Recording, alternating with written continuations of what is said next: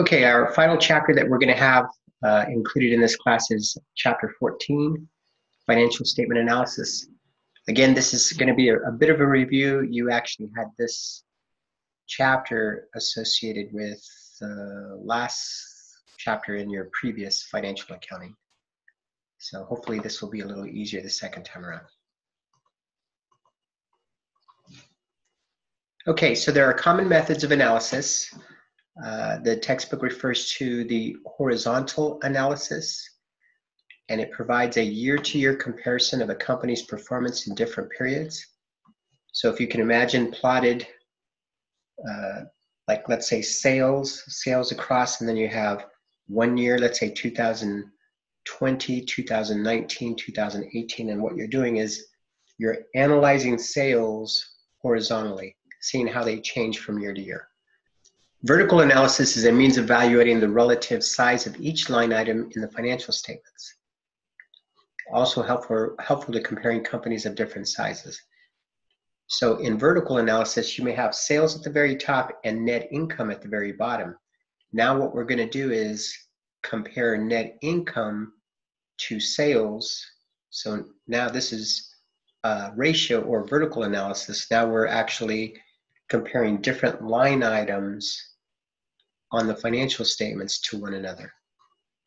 And then ratio analysis provides a means of evaluating the relationship between key components of the financial statements. Once we go to ratio analysis, now we may be looking at something on an income statement and seeing its relative size to something that's on the balance sheet. Next slide shows the Supermart income statement. You can study that a bit. The bottom line is 48,000 net income in 2017, and then in 16 it's 26,000. The balance sheet, you can see the balance sheet set up, 2 years, 17 and 16. Okay, so let's focus on horizontal analysis. And horizontal analysis is the study of percentage changes in comparison statements. There's a two-step process. The first step is compute the dollar amount of change from the earlier period to the later period. And then step 2 is divide the dollar amount of change by the earlier period, the base amount. So as an example here, let's say if we'll go to the financial statements, specifically 858, I think that's sales on the income statement. Yeah, sales revenue. See that? In 2017 and in 16. So the first thing we want to do, because it's horizontal analysis, we're going across. We're comparing 803 to 858.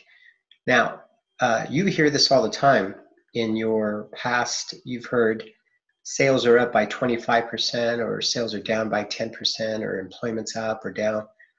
How do they do that computation?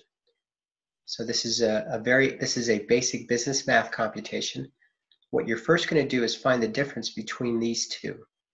You started off with 803, that is going to be your base, and you ended up with 858. So let's take the difference, and if it's positive, we're going to subtract the 17 from the 16, the base. If it's positive, then it went up, right? So let's go ahead and look at the computation. 858 minus 803,000 is 55,000, and because 17 is larger than 16, you had an increase. Now the next step, step 2, is divide the dollar amount of change, that 55,000, divided by the base period amount. The base period is always where you started. Where did you start? You started in 2016. You went from 16 to 17. The first year is always the base year. So the 55,000 is going to be divided by the base year of 803,000. This is where you started, so that's what you're comparing. 55,000 divided by 803,000 is 0.068 rounded, or 6.8%. In this case, we could say that sales are up by 6.8%. Okay, so We did that with sales, and here's the line item sales revenue, the change in dollar amount, and the percentage increase. But guess what? We can line up the sales, the income statement, we can line up the income statement, and we can do the same thing for every line item horizontally. So it appears the net change between 17 and 16 is for cost of goods sold is 4,000 positive, it's up. And that computes to be 0.8% difference. Now the way we do that is take the 4,000 and divide it by 509,000. Follow the patterns, keep going down, it'll be perfect. Now, it's easy to see how that could be helpful for the income statement, but it also can be helpful for analyzing the balance sheet. And we're going to do the same exact thing. Let's take accounts, let's take inventory. We started off with 111,000 in 2016, and we ended up with 113 in 2017. The difference between the two, 113 minus 111 is $2,000. Now we're going to take the 2,000 and we're going to divide it by the base year, 2016, and you're going to come up with 1.8%. 2,000 divided by 111,000 is going to give you 1.8%. Now let's look at accrued liabilities. In this case, 31,000 was your base year. It actually went down. So that's going to be represented by a negative $4,000 in brackets.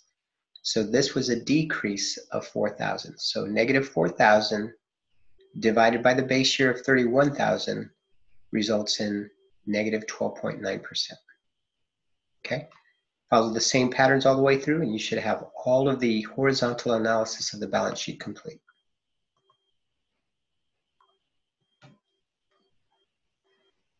Now, the next item discussed is called trend percentages.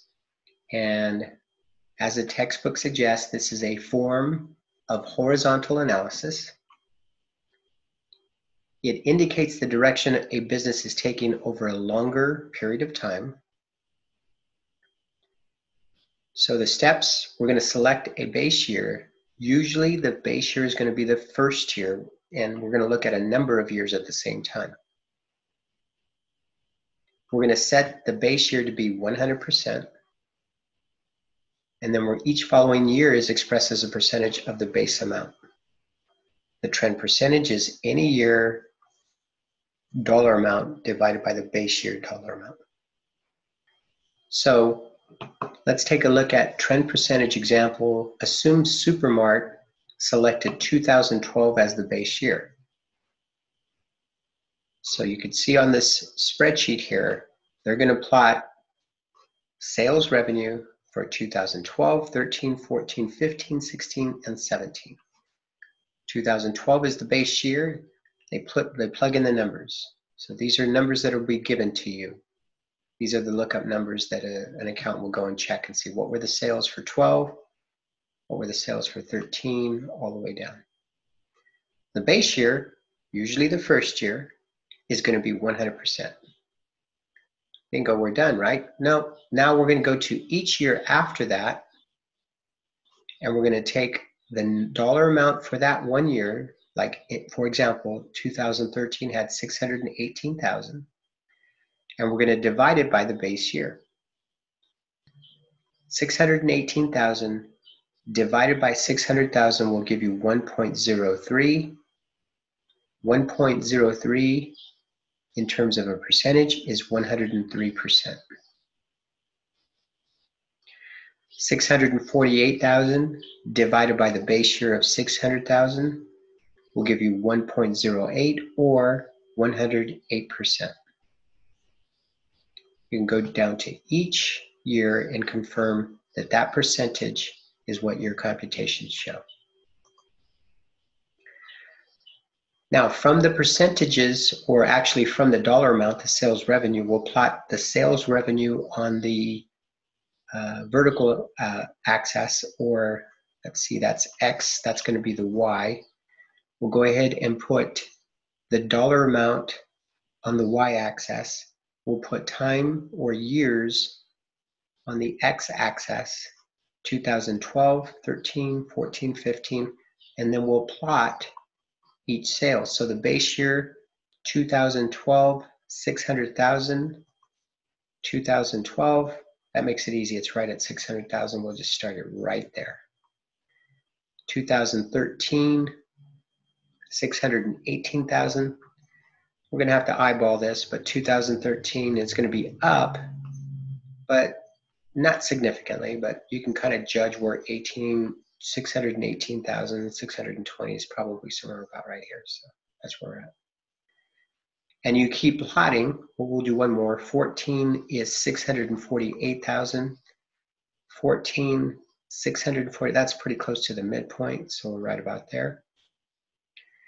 And then after you've plotted with a point, every position on the graph relative to the year, then we'll just draw a line. We'll draw a line here, we'll draw a line there. We'll draw a line from here to there, and then here. And then you have your graph.